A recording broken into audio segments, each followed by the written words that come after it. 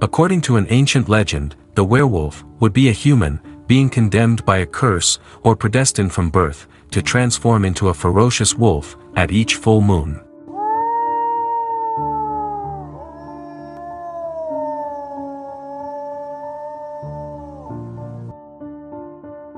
In fairy tales, he is always the bad character, capable of instilling fear, as in the case of Little Red Riding Hood and the Three Little Pigs.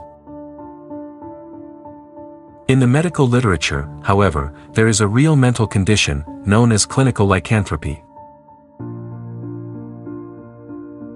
Clinical lycanthropy is a rare mental disorder, with the presence of delirium, in which the subject who suffers from it believes he can transform into an animal, particularly a wolf.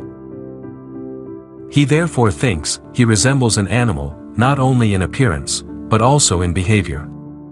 People who suffer from this alteration do not necessarily have to believe that they are transforming into a wolf, but they can also be other animals, such as a horse, a pig, and a bird.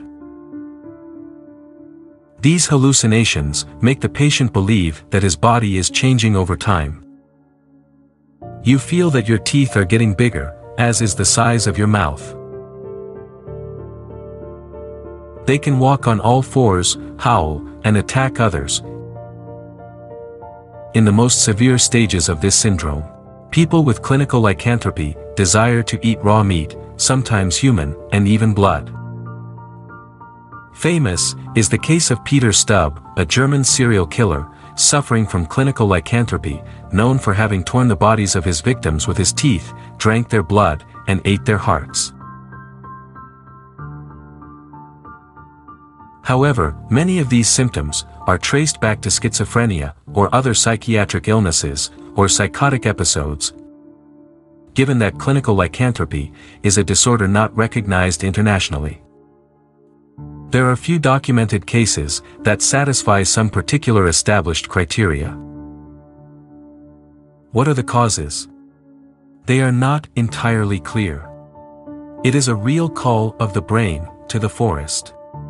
It could be a consequence of other disorders, such as bipolar disorder, clinical depression, or schizophrenia. It could also be caused by neurological injury or cognitive deterioration due to certain diseases, such as dementia.